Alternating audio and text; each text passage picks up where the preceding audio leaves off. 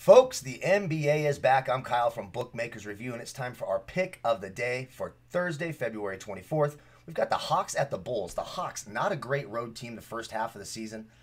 Really sort of struggled there. The Bulls getting healthier. Zach LaVine should be back tonight. I like the Bulls at home, -3.5. That's the best number I found shopping across over at BMR.